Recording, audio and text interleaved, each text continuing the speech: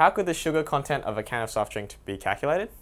Okay, so if we had a can of soft drink, could we calculate the amount of sugar? Assuming, of course, we don't just look on the can for that kind of information. Well, a soft drink is a mixture of different substances like sugar, carbon dioxide, flavouring, and they're all dissolved in water. After weighing a small sample of soft drink, the sample can be left to evaporate, leaving behind the sugar and other dissolved substances.